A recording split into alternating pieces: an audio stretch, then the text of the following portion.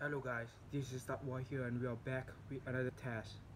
This time we'll be comparing Vulkan versus OpenGL on PPSSPP using GPD XD Plus. At first we are going to test using OpenGL renderer. Let's see, I'm selecting OpenGL now. Asked to restart, I click yes. Okay, the PPSSPP has been restarted. Now let's try the game using Metal Gear Solid Peace Walker. Please take note on the frame rate counter on top.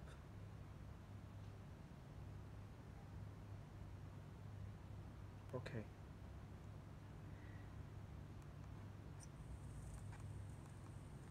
We'll try to load a stage right now. This place, the first area in the game. Alright.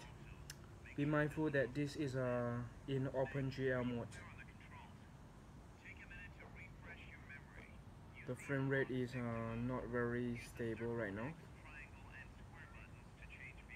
Around 16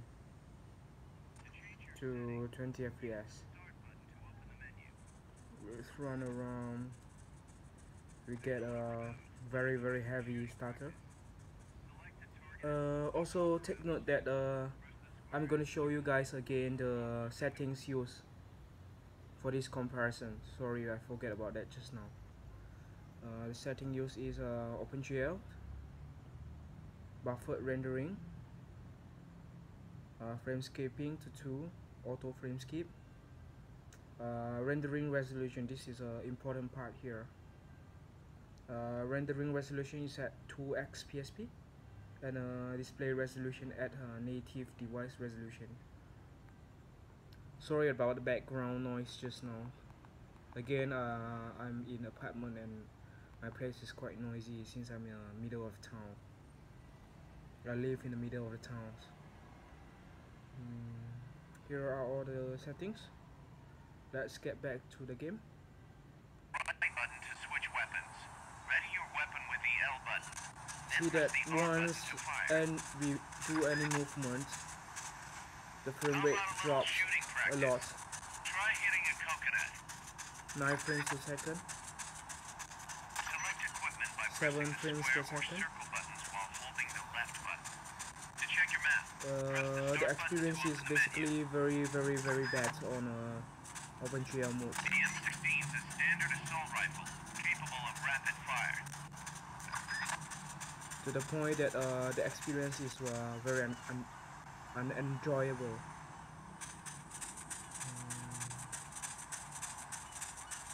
Now it's getting a bit better, but starter still happens a lot on the OpenGL modes. Alright, now we are going to test it in Vulkan mode. So I go back to PPSSPP settings, change it to Vulkan. Changing the GPU requires PPSSPP to restart. Yes, I click yes. Okay, let's make sure that Vulkan API is selected. Yes, it's selected, and the setting is basically the same. We don't change any other settings, so that the comparison is fair. Right, let's load Metal Gear again. Try to load save state. Right. Okay, the game is loaded. Also, make sure no one else can listen in. Please take note that with the frame rate counter as well. Now we try to move again.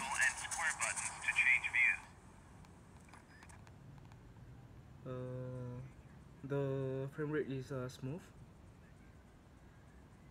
98%, 101%.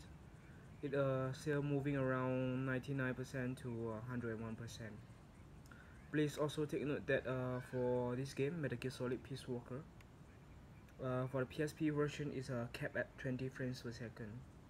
So basically 100% speed is 20 frames per second instead of 30. It is hard capped at this frame rate on an actual PSP itself. So there is nothing too wrong with the frame rate. As we can see right now, frame rate still drops from time to time, but the performance is much more smooth compared to using OpenGL system rendering renderer.